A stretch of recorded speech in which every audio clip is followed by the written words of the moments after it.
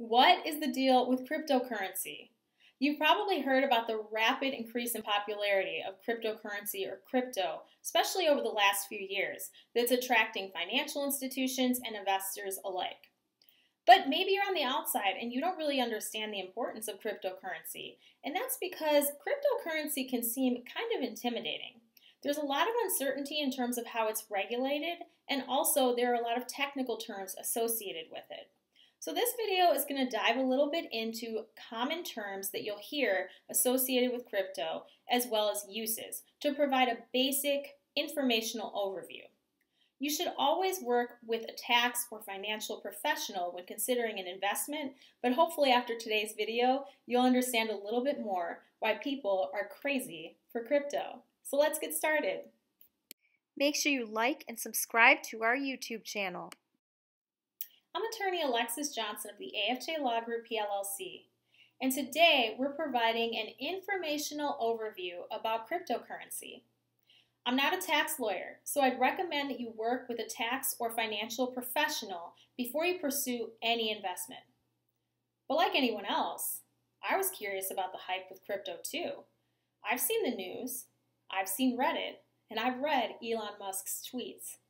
So I wanted to provide just a brief overview, especially for those of you that may be interested in crypto, but just don't understand the basics. So think of this as Crypto 101, where we'll talk about common terms and uses for crypto to help you as you may get started on the crypto journey. But it's important to note that cryptocurrency is a volatile market, so working with a professional is going to be key. But for now, let's get started. So what is cryptocurrency? It is a digital currency that's secured through cryptography, which is the science of keeping information secure by transforming it into a form that unintended recipients can't understand. So typically this would be a readable message, which is often referred to as plain text. Through cryptography is changed into an algorithm or a series of mathematical operations into something that someone who wasn't aware wouldn't be able to understand. It would look like gibberish. Why is that important for cryptocurrency? Because it allows for more secure transactions as well as controlling the generation of new currency and verification of current currency.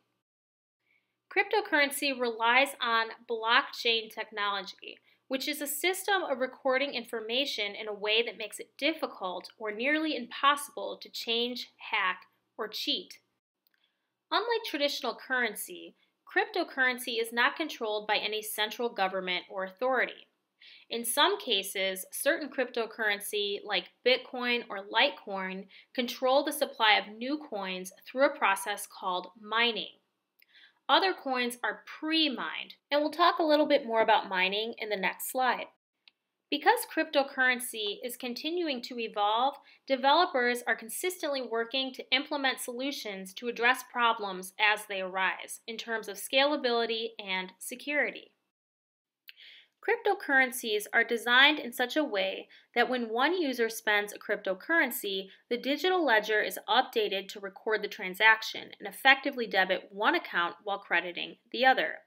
However, digital platforms face a challenge because they can be manipulated. To prevent manipulation, crypto goes through a process called mining. Mining is the process of verifying, storing, and securing crypto transactions, as well as creating more.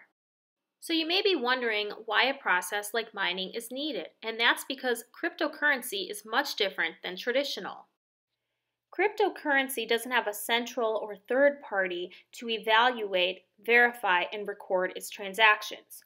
Like when you make a payment using a credit card, the credit card company verifies and records that transaction. But when you're using cryptocurrency, there isn't a similar mechanism in place. Instead, it's verified by crypto miners. Aside from mining and blockchain, there are so many terms that you may hear when it comes to crypto. So here are a few more common ones. Address in digital currency is basically a destination where a user sends and receives digital currency, similar to a bank account. A fork is a change in a digital currency's rules or protocol, often as the result of a developer update. HODL is an acronym that originates from the misspelling of the word hold and stands to reason that despite a highly volatile market, sometimes you should simply hold on for dear life. Even though this video has covered some basics of cryptocurrency, you should keep in mind that cryptocurrency is an ever-changing area, especially given the lack of consistent regulations. So working with a tax or financial professional is going to protect you so that you can stay up to date on any changes as well as protect your investments. But I'm curious to hear from you and what your thoughts are about cryptocurrency. Do you see cryptocurrency becoming as popular and normalized as traditional currency? Right now, we know that Bitcoin is sort of leading the crypto pack, but do you see any other forms of cryptocurrency, like the current controversy with Dogecoin, giving rise to the same surge in popularity? And when do you think that will happen? Drop your thoughts in the comments. I'm interested to read them.